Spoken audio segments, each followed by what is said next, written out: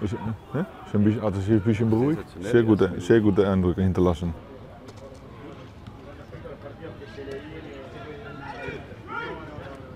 Ja, ich fand den da überragend.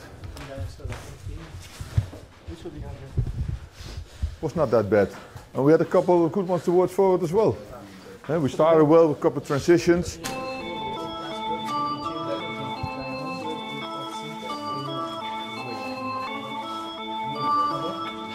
Quando eu cheguei no vestiário, eu tava muito ansioso, eu fiquei nervoso porque eu tinha acabado de machucar e eu não sabia o que eu fazia. Então a única coisa que veio na minha mente foi ligar pro meu pai.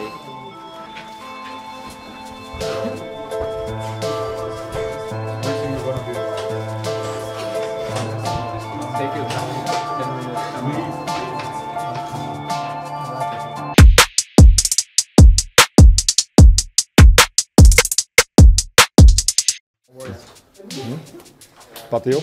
Sim, eu fui tirar a bola e minha mão falou quase trava da chuteira. Não torceu, não. Sim, Te assustaste? Acho que eu tô bem. Sim. Inchou, sabe? Ficou roxo. Não passa nada, tranquilo. Tranquilo.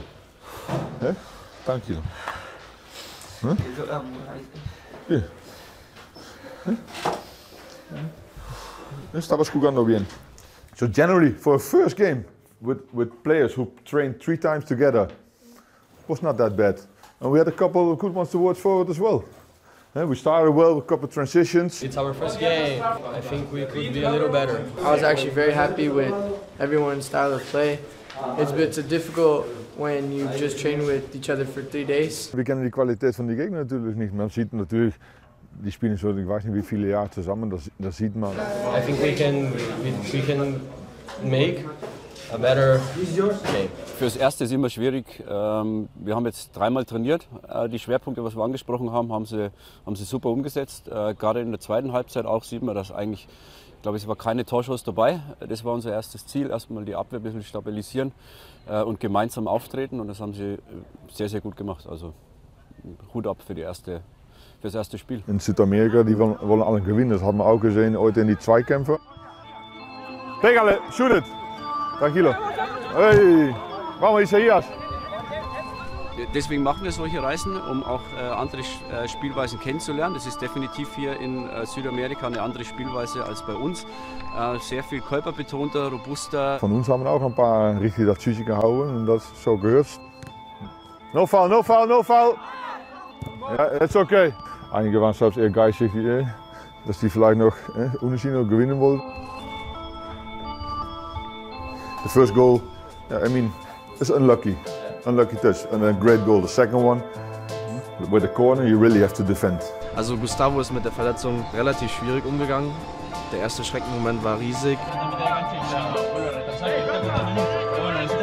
Quando senti a pancada, eu pensei, cara, não pode ser nada porque eu estou fazendo uma boa partida e se eu parar agora, talvez eu possa perder essa oportunidade. Então eu tenho que continuar. Mas quando eu vi que eu não estava aguentando mais, quando eu cheguei no vestiário, eu sentei no banco, eu falei, cara, eu preciso recuperar rápido porque eu preciso jogar. Então a única coisa que veio na minha mente foi ligar pro meu pai e quando eu liguei para ele estava assistindo o jogo e ele falou para mim ficar tranquilo, que eu estava jogando bem, que eu iria melhorar rápido e eu conversando com ele foi me acalmando, comecei a ficar mais tranquilo.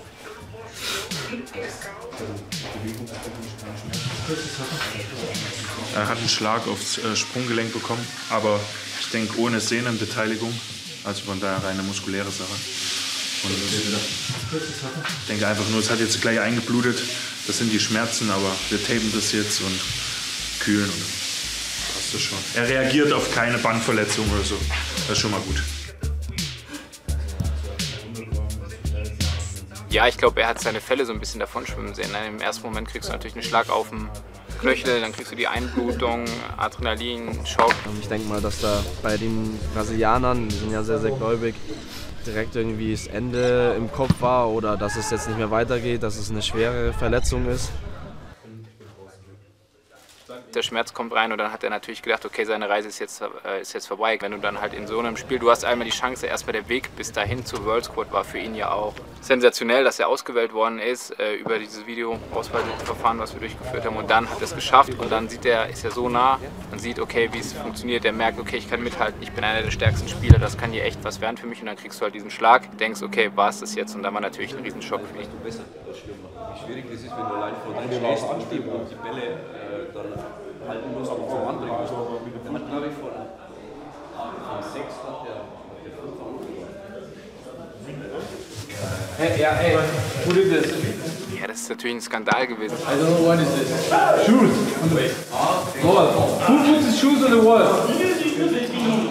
Serious, guys? Wir repräsentieren den Club, und wenn man das Badge, dieses Logo trägt, hat man halt diese gewisse Verantwortung. Und wenn wir irgendwo hinkommen, dann wollen wir halt auftreten, dass das FC Bayern-like ist. Und dann gehst du in die Kabine rein und dann siehst du, dass ein Spieler in der Kabine an der weißen Wand seine Schuhe ausgeschlagen hat. Also das habe ich in meinen 36 Jahren noch nie erlebt, dass das vorgekommen ist, und da bin ich natürlich ein Stück weit vom Glauben abgefallen.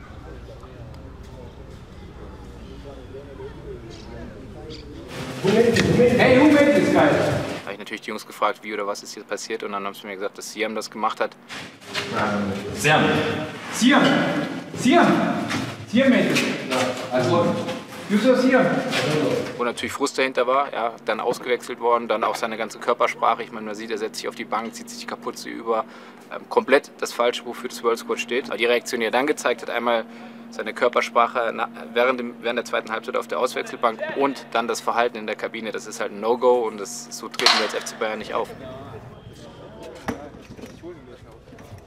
Ja. Klar, wieder ohne was. Mach das aus jetzt. Ich habe keinen Bock, immer der Böse zu sein. Guck dir das mal an. Yeah, I don't like talking about it really. I don't end up getting in trouble again.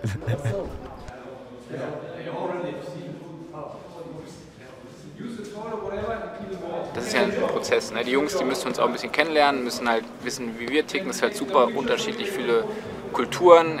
Deswegen haben ja auch viele Gespräche stattgefunden, unter anderem auch mit Siam, wo wir gesagt haben, hey Junge, setz den Fokus mal mehr auf den Fußball, weniger auf Social Media, weniger auf Mode. Also einfach gesagt, hey, möchtest du jetzt Fußballer werden oder möchtest du in die Modelbranche gehen? Die Kabine ist jetzt sauber. Da müssen wir hinkommen, dass es auch funktioniert, dann ohne dass wir was sagen. Aber da kommen wir schon hin. Sind wir ready, bitte? Sind wir ready jetzt? Ja, jetzt, ich sag, da müssen wir auch hinkommen, dann irgendwann, dass die Kabine auch sauber ist, ohne dass wir was sagen. Was ich halt über Instagram extrem viel mitbekommen habe, ist halt dieses Modeling. Also, dass er extrem viel mit verschiedenen Partnern macht, dass er Sponsoren hat und so weiter. Und das ist auch überhaupt nicht verkehrt. Aber man muss halt aufpassen, dass in dem Alter da nicht der Fokus vom Fußball weg zu einem anderen Bereich kommt. Es ist halt immer die Frage, wie sehr will der Spieler es selber. Weil wenn ich, sag ich mal, wenn ich wenig spiele, verliere ich auch die Lust am Fußball. I've worked more than other kids. I've worked harder than other kids. You know, I did stuff when I was still in school. I signed for a team when I was 17. I made that happen with my own contacts, with my own talking, all from myself. But then I get stuff for doing it at such a young age, so it's a part of life, I guess.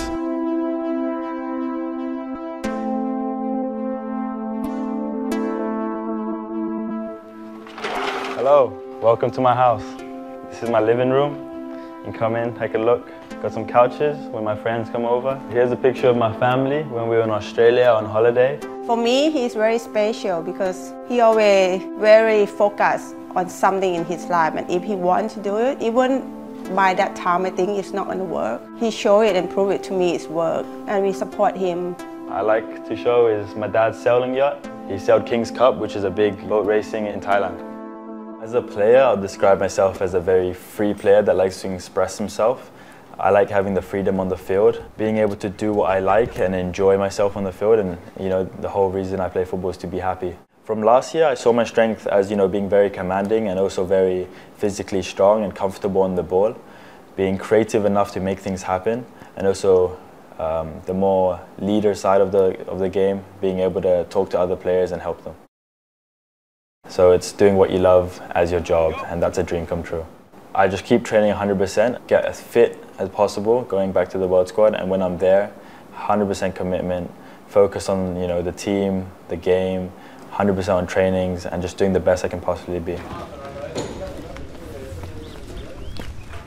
I feel like, you know, ever since the start when I did join the world squad, I did help out, but not to a massive extent. I just did my part every now and then, like every other player did. But then when I did get when I did get told off, I took things to another level and did it extensively, just to, you know, prove that I do help out. And then I just do that if that's what it takes, and I'm willing to do it. It's like, it's not a problem for me or anything, you know what I mean? Der Fakt ist ja, er hat sich nach der Ansage geändert. Das macht er ja nicht mehr. Also der räumt jetzt auf, der ist der Erste beim Bus und so weiter. Der macht es ja nicht mit Absicht, der hat halt nur die Info gebraucht.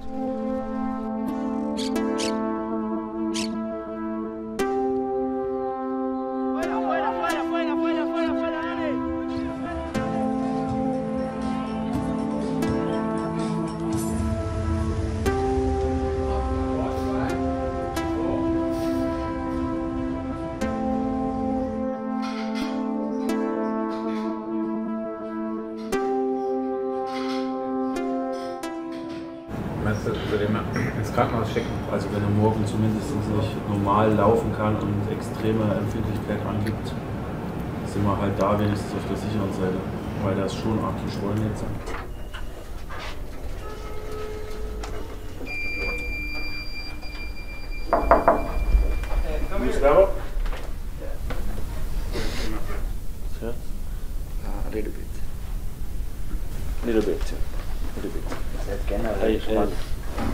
Aqui não, aqui. Also der ist schon ständig, der Fuß.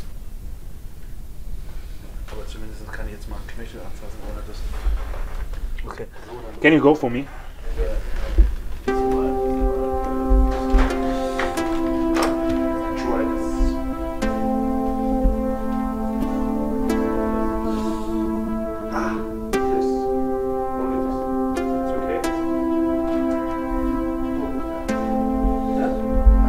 Ich glaube, es wird schwierig, dass der wieder fit wird. Ich glaube, er spielt nicht so schnell wieder.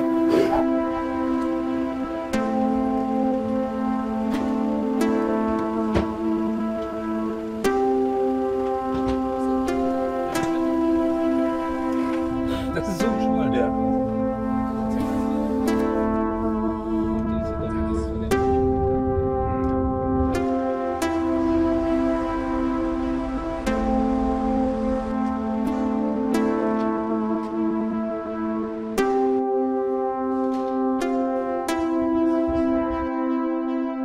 Also die Ärztin hat uns gesagt, dass dein Fuß schon arg geschwollen ist, aber es ist nichts knöchern gebrochen, nichts zu sehen, dass irgendwie eine Struktur verletzt ist. Auch Bänder sind in Ordnung, meinte sie. Ligamento, Tendon, tá bem. Allerdings sollst du jetzt 3 Tage wirklich den Fuß hochlegen, nicht belasten. Die gute Nachricht ist ganz einfach, also für jetzt Argentinien wirst du wahrscheinlich raus sein, aber du fliegst mit nach München und dann haben wir nochmal andere Möglichkeiten, dich wieder aufzubauen. Ja, it's good. It's good. It's difficult. Eu não quero perder nenhum jogo. Eu tinha como objetivo jogar todos os jogos, mas como eu já vou perder esse, eu não quero perder 2 jogos. Um já tá bom.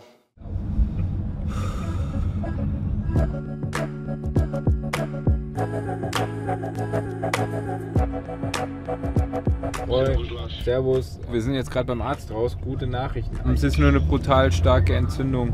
Die beste schlechte Nachricht, die man bekommen könnte. Gute Nachricht. Ja, gut, bis gleich. Okay, danke für die Nachricht und wir sehen uns gleich.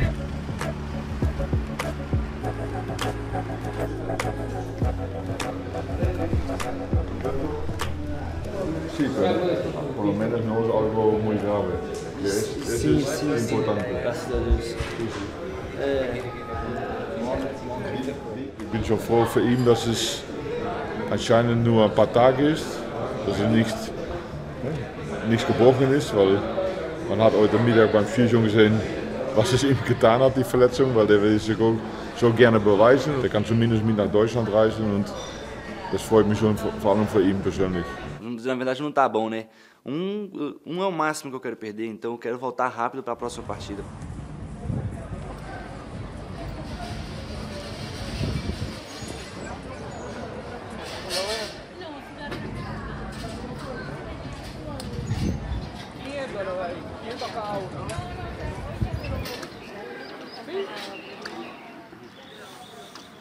Okay guys, today training totally maximum 1 hour.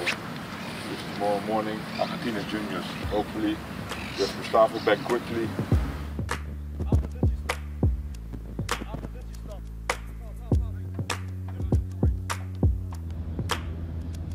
It's so bad only watching. So bad. Ich sag dir morgen das Ergebnis voraus, ohne die Gegner zu kennen. 2-1 für uns. Aus der Hüfte.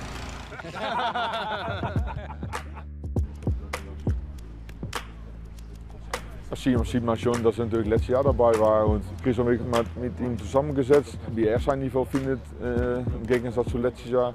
Dann habe ich ein paar Mal meine, was ich bis jetzt gesehen habe, um mitzugeben und hoffentlich setzt er das jetzt um. In 3 days you can't put focus on all elements of football. That's why we put the defensive part. So at 2 or 3 moments you just let your men go. Yeah. I think you can improve on that. If the one behind you, if you're playing on the left or on the right, communicates, Siam, I got him, that's okay. But then, now 1 or 2, you maybe bring your teammate in trouble because he has to defend 1 against 2. Everybody has to will make mistakes. You have to make mistakes, and from there you have to learn from it. Some situations where like you had to drop back or drop in or walk in because we did that last year. It was like it's normally it's not new for you because we did it quite a lot of times like last year, and that surprised me. And when we played in training, when I just tapped the ball, touched it and switched, I felt very confident and like my game was much easier when I played like that. It's not to criticize, it's just to help. It's not about how you look, it's about at the end it's about how you play. I don't mean it in a bad way, but generally if you try to play a little bit more simple and wait for the right moments, I think you want to go too difficult too soon. Keep it simple and then you will get in the game. Because I mean, look at the biggest teams, the wingers, they have to defend. Yeah. And every winger will forget it once, but if you forget it twice, generally there's another one on the bench waiting for his opportunity.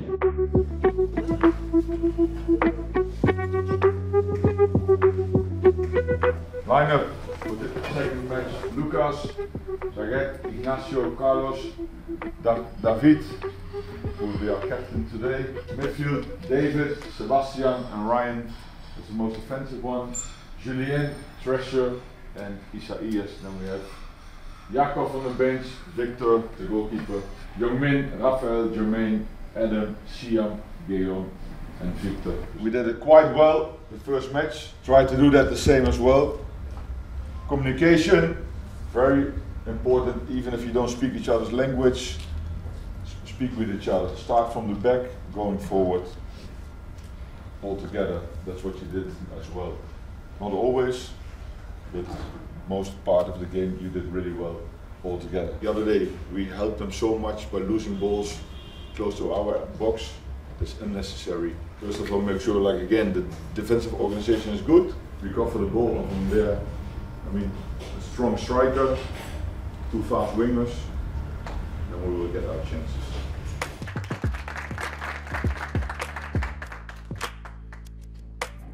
Heute ohne Gegentore.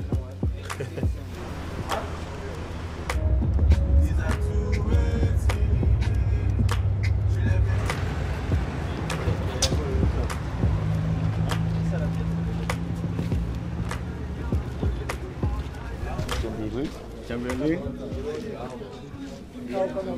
Esta está un poco gastada, pero... Eso no hemos usado mucho.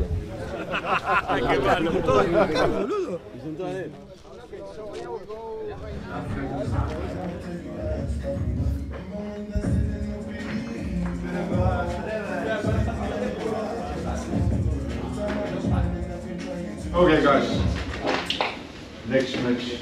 Try to do what we discussed, what we spoke about, compact. Have fun, one team all together. Good luck.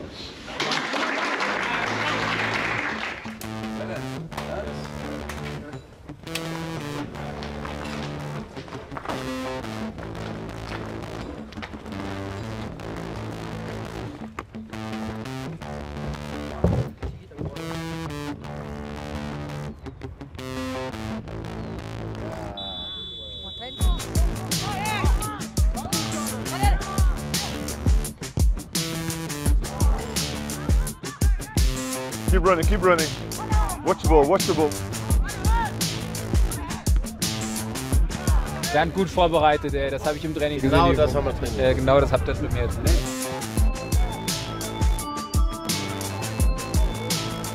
Go, Treasure, go! Oh, well played! Aber erster Ballkontakt. Aber auch gut abgelegt für Ryan. Ja, das schon, aber dann Der kriegt muss er direkt, wieder und hat beim ersten aber Kontakt Ryan muss geht er direkt direkt abschießen. Está recuperando Sergio, traba, gana, recupera y se viene el capitán. Argentino busca el primero. El centro que viene de Sergio, segundo palo, va para Porcel.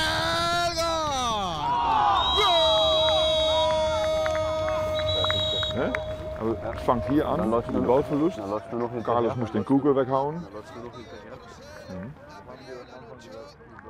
Was haben wir am Anfang gesagt über Aufbau?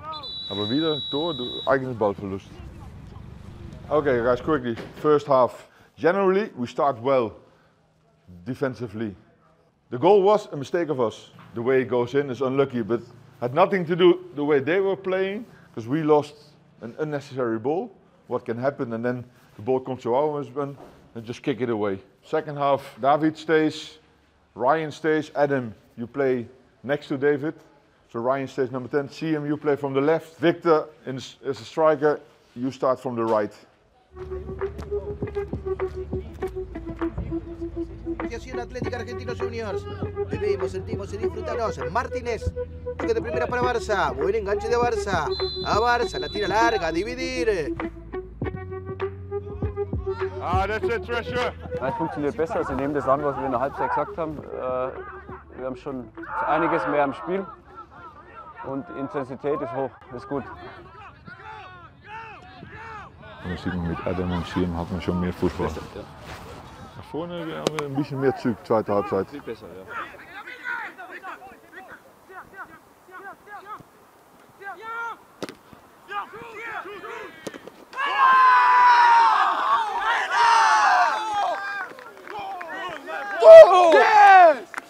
Yes! What are you? Go! Buena, hey! Well done, Siam! Siam, excellent! Gut gemacht von Siam, bärenstark. Aber ich habe ja gesagt, auf so einem Platz kann er mal seine technische Stärke zeigen. Hat er ja.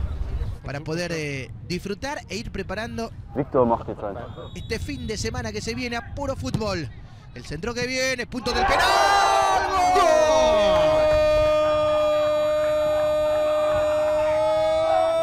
Del Bayern Munich. Apareció Víctor Orakpo.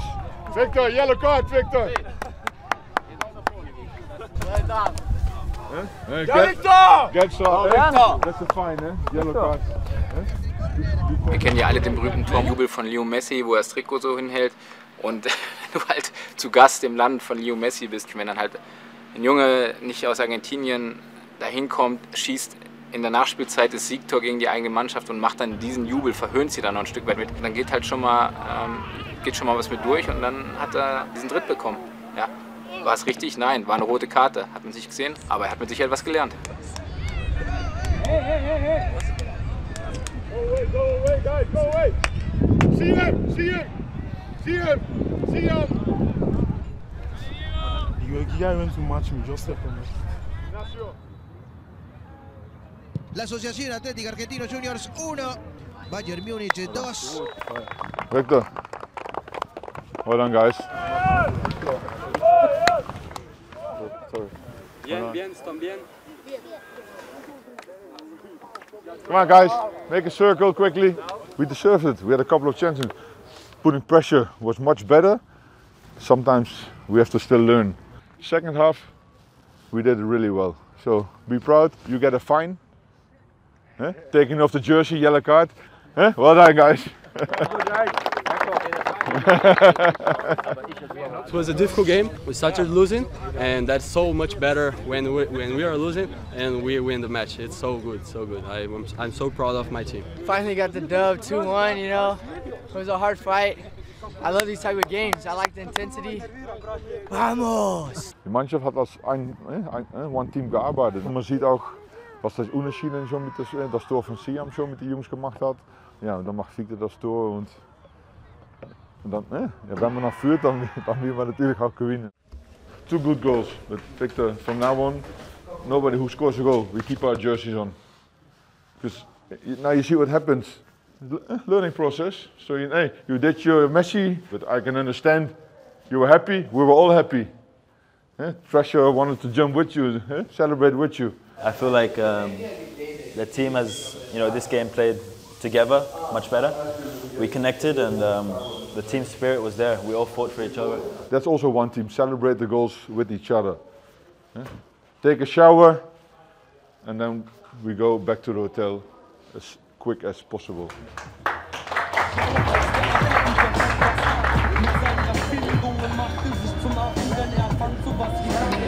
How do you feel like you performed today? Good, bro. We won 2-1. Only the win is important. The win is important. How happy were you on getting those 3 points today? 3 points. Very happy. Very. Very happy? Very happy. How do you feel like you performed today? Very good. Zakaria had a good game today. Very good game. Very good game, Zakaria. How do you feel like you performed today, bro?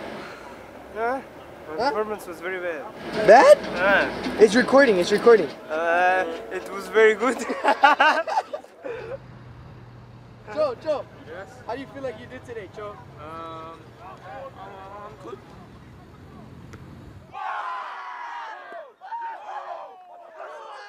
Wenn ich dann halt ein Tor schieße und ich laufe in die Kamera und symbolisiere den hier, so nach dem Motto, hey, haltet den Mund, ich bringe meine Leistung, das ist halt dann auch nicht das, was wir sehen wollen und auch der komplett falsche Ansatz.